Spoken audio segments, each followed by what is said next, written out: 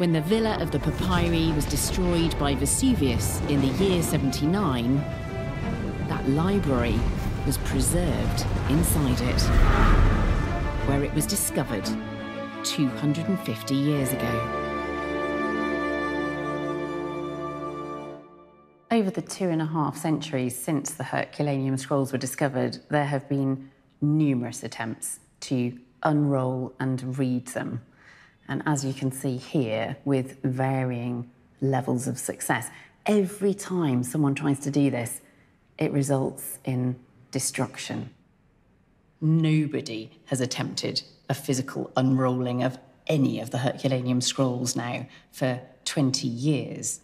But what we can do is go back to these fragments that have been unrolled and apply modern technology to them. And there's been an astonishing recent breakthrough.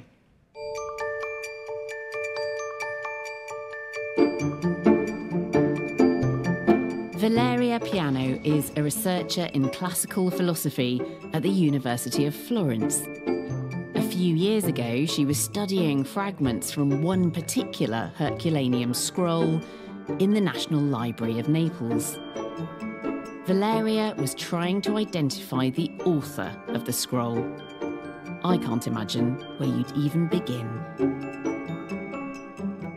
I'm looking at this and it just looks so charred. It seems impossible that you would be able to actually read anything on this. It's very, very difficult. You have to reconstruct a physical model of the ancient roll. Little pieces like a puzzle. What methods do you use to look at that writing? Because obviously with the naked eye, we can't see anything. Yeah. With a microscope, actually, you can read it, and the light is very important because it is a burnt papyrus. So it depends from the angle from which the light touches the papyrus that you can see better or worse the ink. And then there are many images produced with infrared lights that are essential. So you read more ink than you normally can do with visible light. So digital imaging is transforming our ability to read these open scrolls as well. It's bringing together literature and science, archaeology and history in a really exciting way.